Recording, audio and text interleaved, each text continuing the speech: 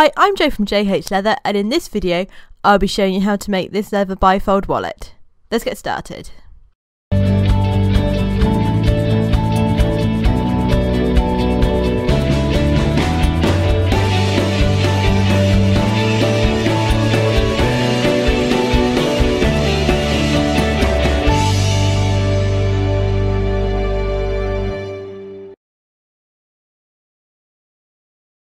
Okay, so this is a make-along video to go with this pattern pack that is available to purchase through my website and Etsy store. In that you will also get a little guide on what leathers to use, so that is covered in there and not in the video. So first of all, you are going to want to print out your patterns.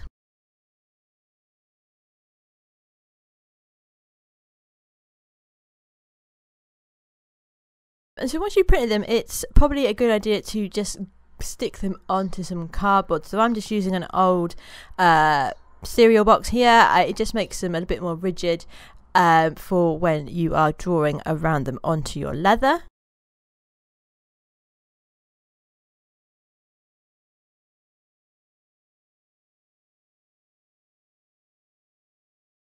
And so once you've glued your patterns onto your reinforcement card, you can then cut them out.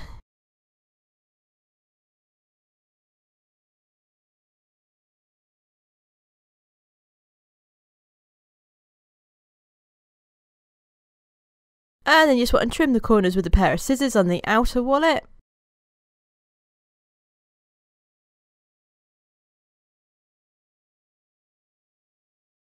And then to cut the semicircle, I'm using a 19mm circle punch. You can use scissors if you haven't got that, or your knife, just to make it a bit easier though. I use a round punch. And so once you get them cut out, you can now draw your patterns onto your leather.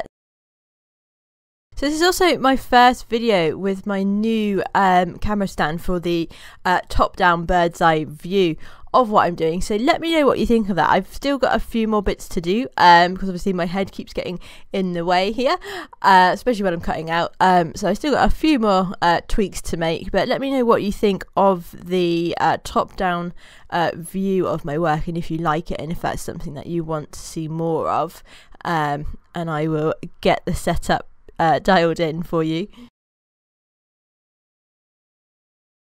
And so once you've finished drawing around your patterns, you now want to cut them out.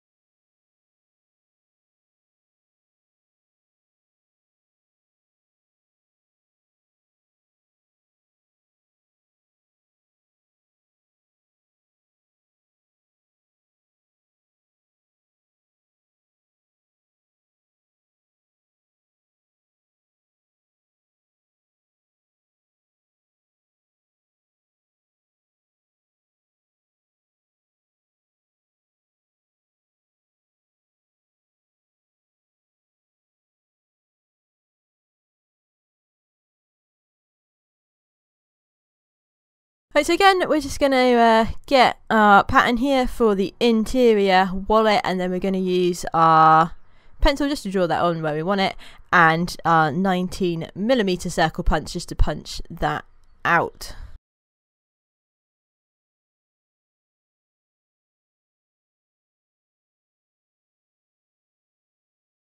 Okay, so once you've got everything cut out, we can then start edging. So we're just going to use our number 1 edge tool.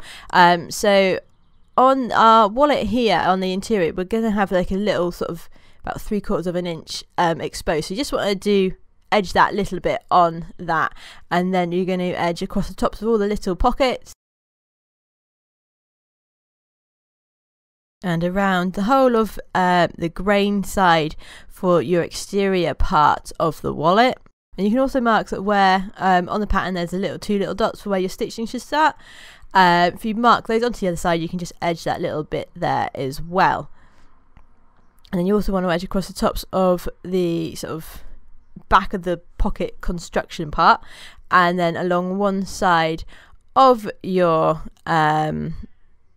decorative strip.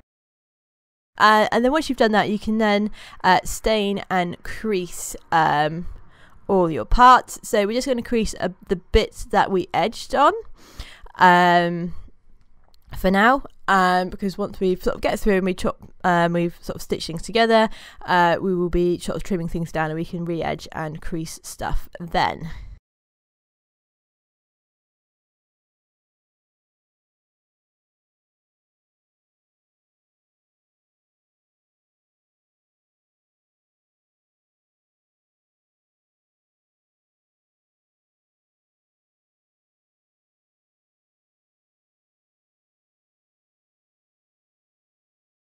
Right, so once you've done edging, staining and creasing, we're going to start putting our pockets together. So there's like a 1/2 inch mark on the top of your square pattern, which marks where the tops of the little pockets will want to sit to. So you want to mark that on lightly, and then we're going to use the 3/8 line on the pocket pattern to mark where we're going to stitch them to. So what we're going to do is we're going to draw that on, and then just roughly draw around them just so we can see where they're going to go to. And then we can rough this up. This is the textured hide that I'm using, so you don't necessarily need to do that on this one because the glue would stick to it fine. But if you're using a smooth hide, it would be beneficial to do this just to get the glue to stick a bit better. And once you've done that, you can then glue your first pocket in place. So we're going to glue this on, and then we're actually going to stitch mark it once it's glued on.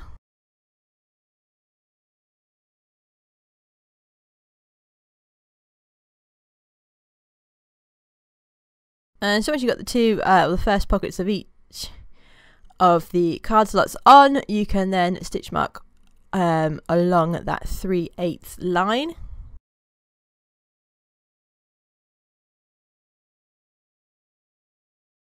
And then you want to stitch these in place. So we're going to double hand stitch this quite quickly just to get it on, and because there's not any wear and tear really on this bit, you don't need to do a back stitch to lock it. You can just start stitching straight on, but you will want to do a 1.5 back stitch to lock the threads off at the end.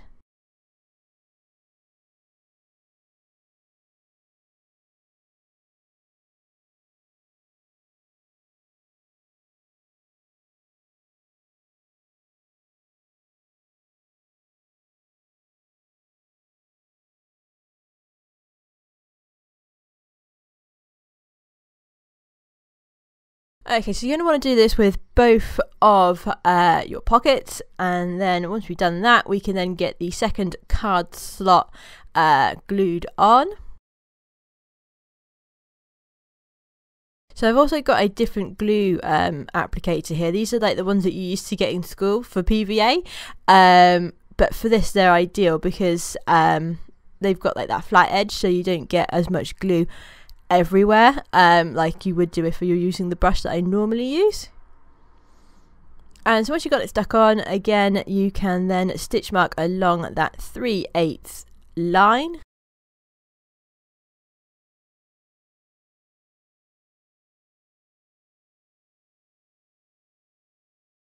And then once you've done that, you can then stitch these in place.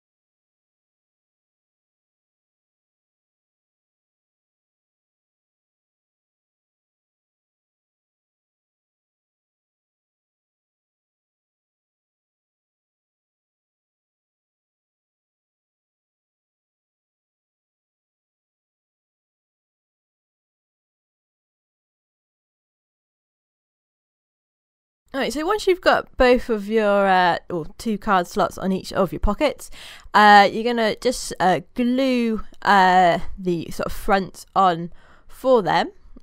And then what we're going to do is we're actually going to trim these down. So the patterns I've made for you are about 1/8 of an inch longer. So once we've got everything on and sort of stitched in place, or glued, as it is the case for this final pocket cover, we can then trim it all down so it's all nice and flush and square.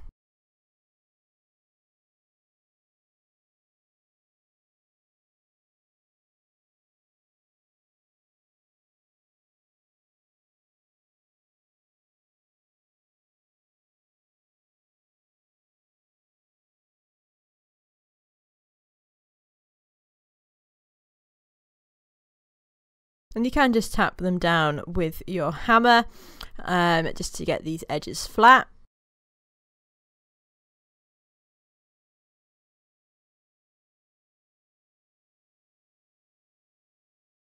And then what we're going to do is just going to put the sort of square back pattern onto the assembled pieces and just trim them up to make them square.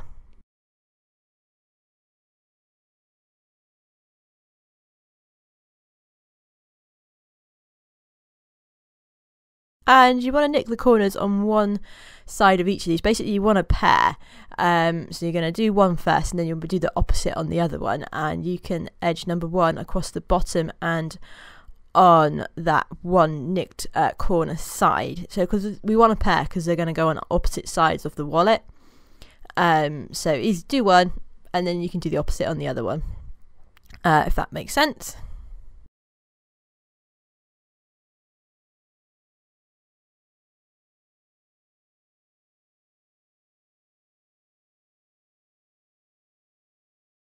And then you can just quickly stain and crease those, and then we are going to stitch mark along sort of one or sort of the creased side, just to get all these bits together.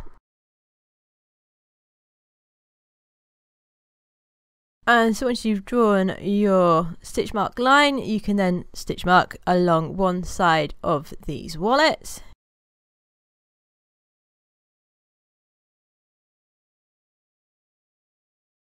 And then you're going to double hand stitch the pockets together on that one side.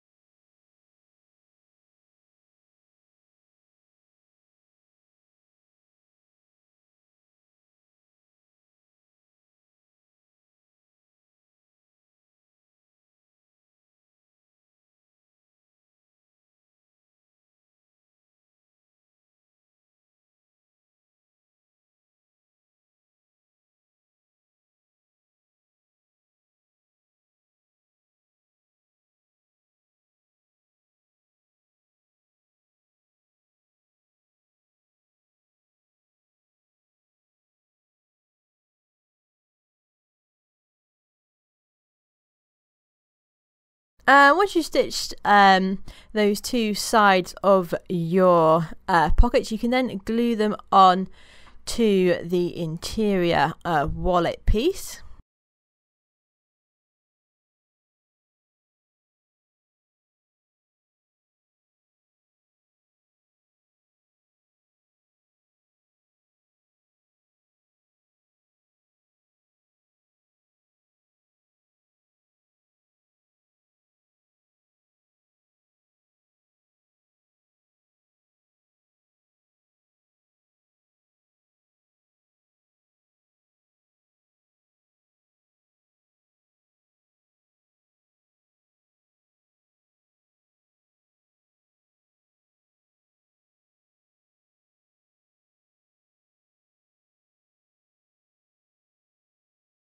And you just want to line them up and get them glued on nice and straight there.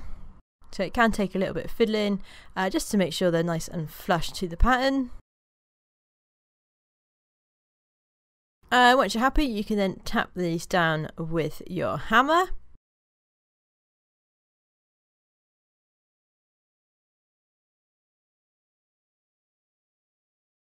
And then what we're going to do next is just trim any excess up.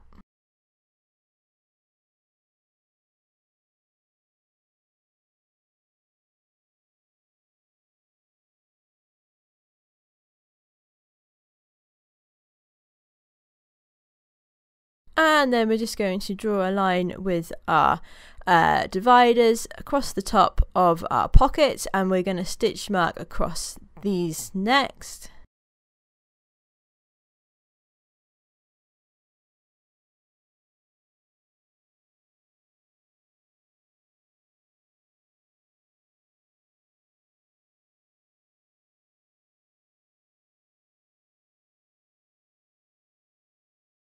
Okay, so once you've stitch marked these, you can then double hand stitch across the tops of your pockets.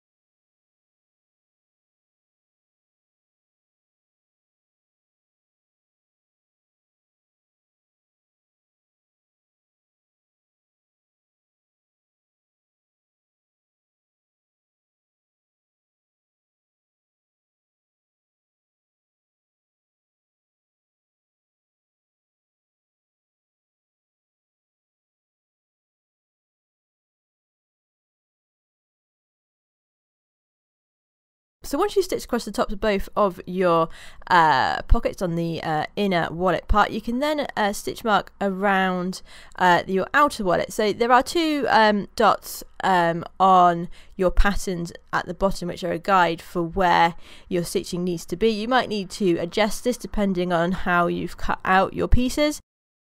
And so, because basically we just want them to stitch just like a little bit over the edge around next to that sort of semicircle cutout. So you might need to make them a little bit wider or narrower depending on how you've cut your patterns out and how your wallet is looking at that time. But once you've got that, you can then stitch mark all the way around your wallet. And then we're going to glue our decorative strip in place. If you're not using the decorative strip, there are two other points at the side of your backing pattern. So this is where you want your stitching to stop, and basically it will just stitch, so you've got one stitch over the edge of your inner wallet. Like I said, this is only a decorative strip, so you don't necessarily have to use it. Anyway, so once you've got it all stitch marked and you've got where you want your strip to go, you can rough the edges up on the flesh side of your outer wallet, just to get this to stick a bit easier, and then you can stick your decorative strip on. Again, there is an overhang on this which we will trim off once we've finished stitching, and then you can start to put your inner wallet inside. So you want to make sure that this decorative strip is nice and straight across the top here, and then glue around the edges for where your inner wallet will sit. Now when we're putting this in, we're going to do one side and sit that flush, and then you want to actually bend the wallet around because the inner wallet is slightly smaller to allow for the bend in the wallet when it is closed.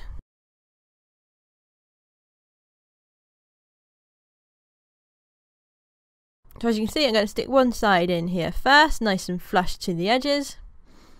And then we're going to slightly fold the wallet around so it's flush with the other side as well.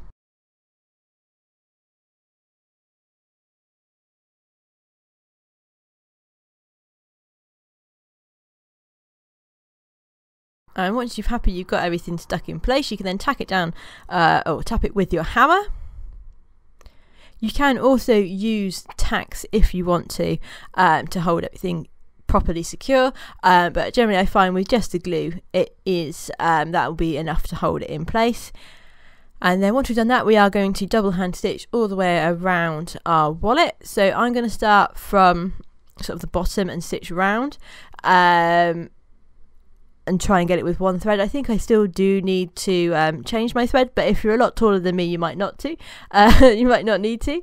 And if you're just doing sort of your wallet without the decorative strip across the top, you can do either side, and you should be able to get that all done in one thread length.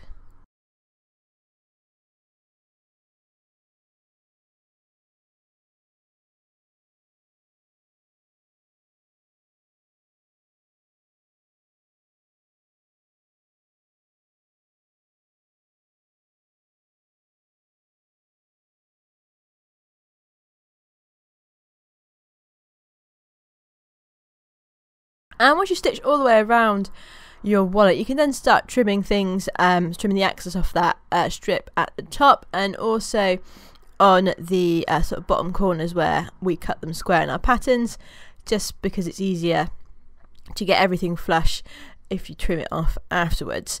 So once you have trimmed everything, you can then number one edge around the whole of the inside of your wallet.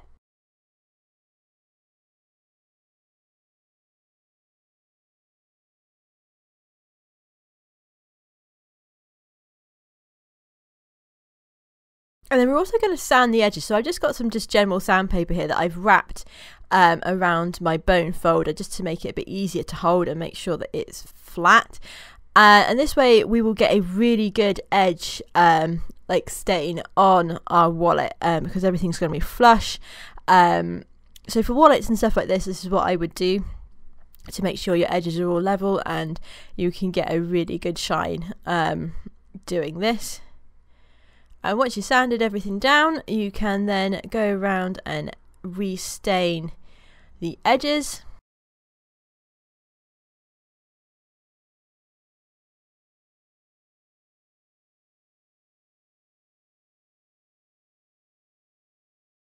And then again here you can see that I've just folded my bone around, or the cloth around that my bone folder, just because it's easier to get a good shine on your wallet that way.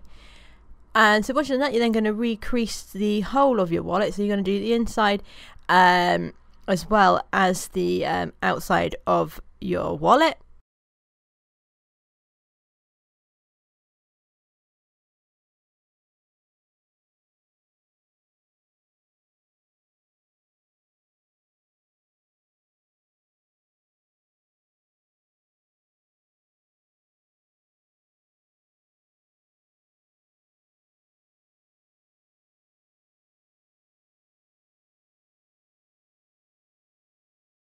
And then the final thing you might need to do is, with a bone folder, just poke it around the inside of the pockets, just if there's any excess glue sort of holding the pocket down there. This will just sort of break that off and get it so you can fit all your cards in nicely.